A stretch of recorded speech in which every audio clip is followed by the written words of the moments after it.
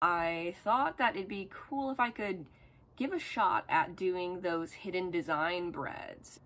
Ooh, wow, that was definitely a journey. Made a lot of mistakes. Let's start from the top here. So basically, the whole process of making a hidden design bread is separating out your doughs into different colors and then creating different shapes. So you create a 3D shape and then you imagine how it's gonna look like when you do a cross section. Originally, I wanted to be super ambitious and I thought of making a kind of peach design. Tried matcha powder for the leaf, cocoa powder, a lighter cocoa powder for the peach color, and then I wanted to do darker cocoa powder for the stem, but unfortunately it ended up looking like vomit. I realized that I need to do a little bit more research on how to properly make a hidden design, and the majority of them honestly used dyes. They didn't really try going with the natural color route, and I think that's because unlike noodles, it's a lot harder to integrate the dyes because I guess there's a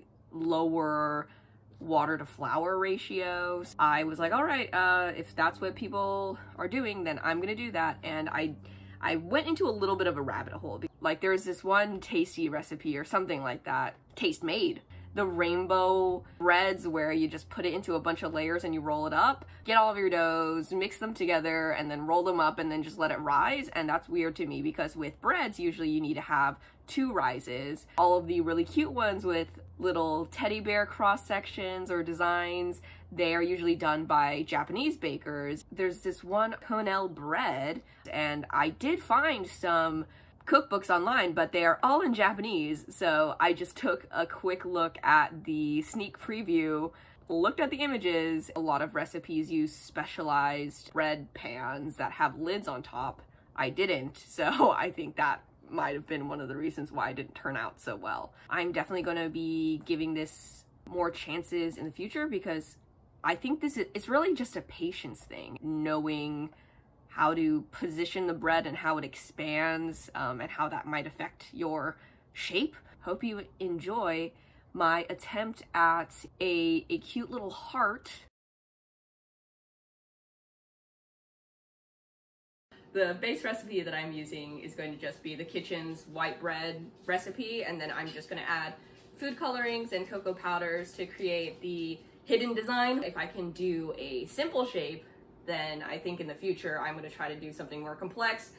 Let's scale it back. Let's not be too ambitious. I have my yeast with my water and my milk. I use soy milk, proofed, ready here, and then I have my flour and salt, and my microwave is actually broken, so I just melted 1 tablespoon of butter in like a faux double boiler thing.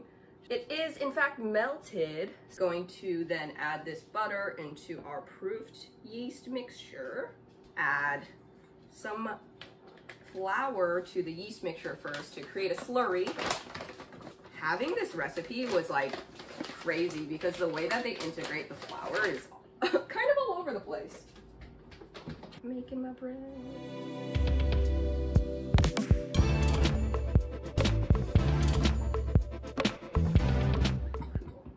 Now we'll dump it in.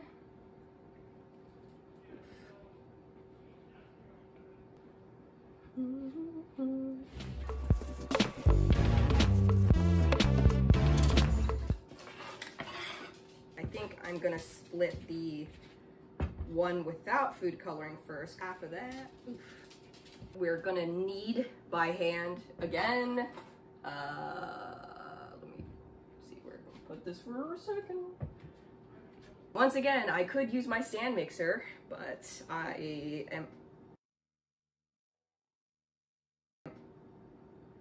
I'm not getting any exercise these days, so I might as well just do the bare minimum.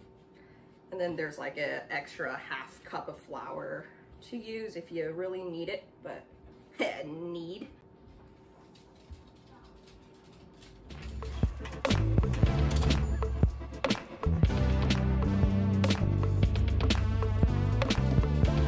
So that's our first one. I think so. Yep. I'm gonna set this one to the side for now. And I think what I'm gonna do is I'm gonna add a little bit of red cocoa powder. Hopefully some of the chocolate flavor will come through, and then some red food coloring too. So even though this is technically red cocoa powder, it's not actually that red. Okay, and some red food coloring. Let's see how this works. Add a little bit more.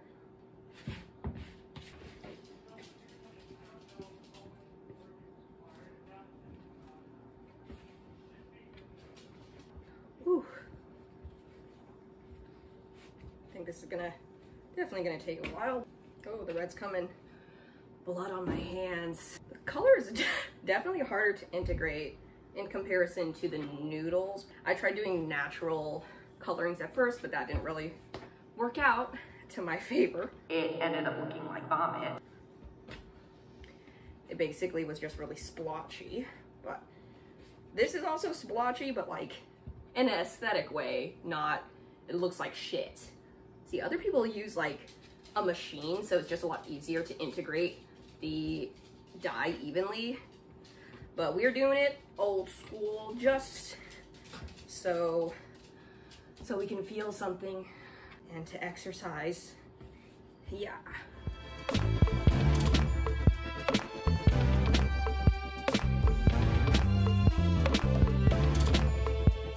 Okay. I think that's good. Heart. And I'm gonna let these two rest for about 30 minutes so they can have a little rise time. Especially the red one can relax. Separate them.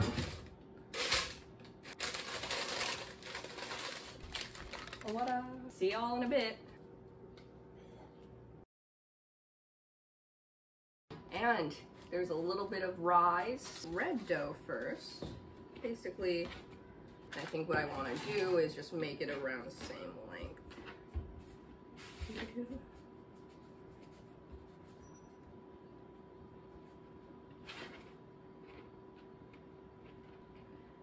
Okay, I think I'll use a little strip, put it in between so we get that nice delineation.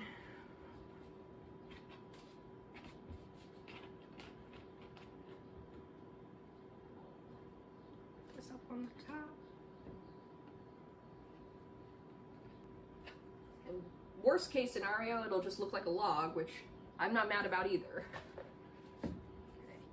Now the only thing is the fact that these recipes you usually use like a lid where you can cover the top so it doesn't expand too much, but because it's a heart, maybe that will work to our advantage. Creating a little burrito.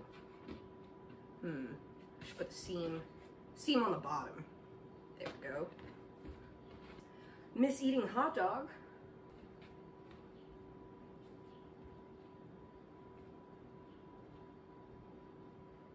Oh, all right. Beautiful log. Settle right in here. And now we wait for it to rise once more. And I think this rise will be about an hour or so. The boy's growing.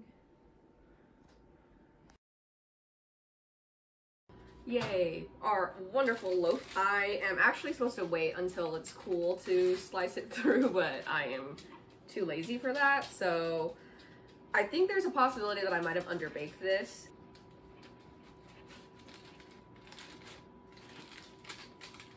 Ooh, interesting. You know, it's not really there. It kind of looks like a hidden sausage, but it's just bread.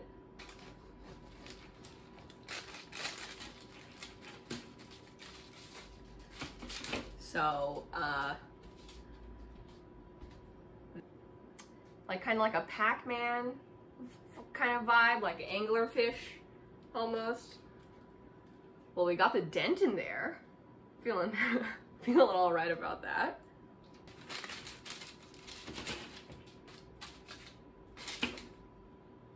You can kind of pretend that's a heart. That's kind of cute, actually. I'm not mad. My love for the community that I belong to. I want to do a more complicated design, but I also feel like I need to figure out how to get this right first. But I am glad that I was able to get 2 colors in there. Oh, I just had to squish it a little. This is cheating. Now I know that it's like flat at the bottom, so you kind of have to make your design work. Oh, if it speaks. It's like a broken heart. Oh my god, I'm the worst human being in the world. It's like a broken heart emoji, because I didn't do a great job, but we will persist.